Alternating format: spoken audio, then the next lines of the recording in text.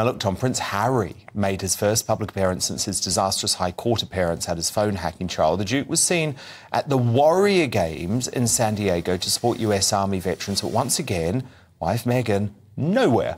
In addition to his London court wrangle, Meghan was also notably absent, of course, from the King's coronation, MIA, during the promotion of his awful tell-all memoir, Spare.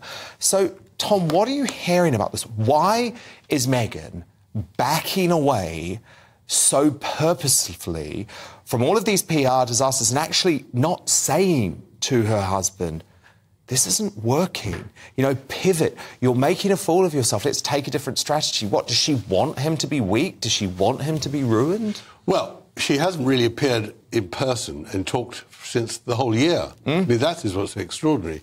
It's silent Meghan now, having set him up.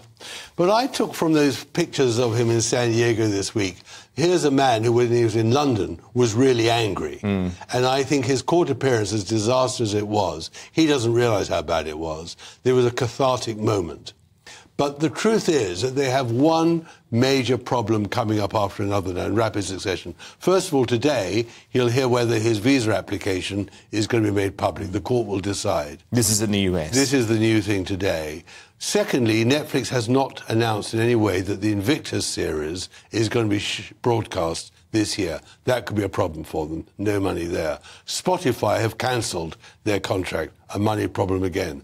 And there's another very interesting development tonight in America.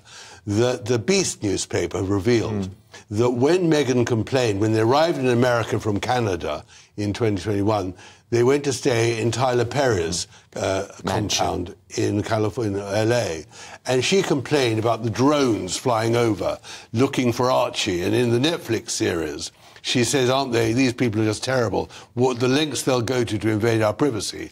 Well, Tom Sykes reveals today that he was tipped off about that drone attack and that he got from the Los Angeles Police Department under FOIA a revelation that, in fact, Meghan tipped the police off, tipped the drone, the paparazzi off, where she could be found. She wanted her privacy invaded, which to us now doesn't seem that shocking because we've seen them invading their own privacy for years now. But the idea that within days of arriving in America for their privacy, she was literally tipping off the paps where to find her, it just shows that she's on a different planet to all of us. Her agenda is by now so obscure we can't even say, except that she's got a puppet, and the puppet is Harry.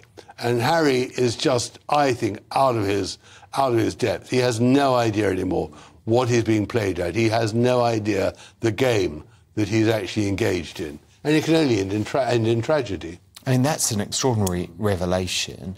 What would, I think, be so helpful, though, and this is why I'm very suspicious why Meghan hasn't done this, is for her to actually have an honest conversation with her husband and say, look, Harry, your mum used the media a lot. We all know that. She regularly tipped off photographers.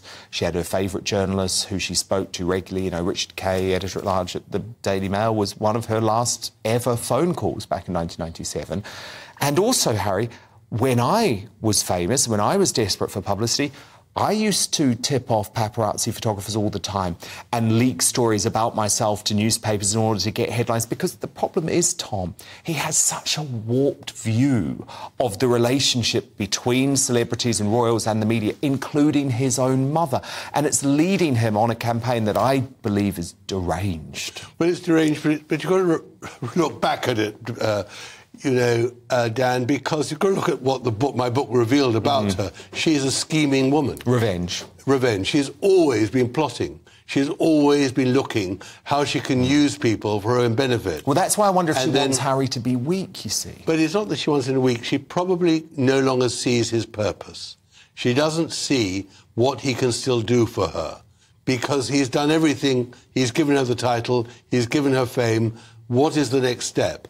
And the terrible tragedy which is now unfolding is she dumped her father, she dumped her first husband, she dumped the boyfriend in Canada, she dumps people who aren't in any use to her. Is she going to dump Harry now? Is what we're seeing now the slow motion of Meghan Part 9 as she attempts the next step in her extraordinary career? I just don't know, because it's so heartless, to treat this fellow like this. And I can't see how she could really treat him so appallingly, the father of her children. But her absence from everything is by now seeming pretty suspicious. Her silence since Christmas, really, before Christmas, is really pretty odd. And there's got to be a reason. My suspicion is that she's plotting. I've always said she's going to do something big. We've been saying that now for weeks, so we've still got to wait to see what the next stage is.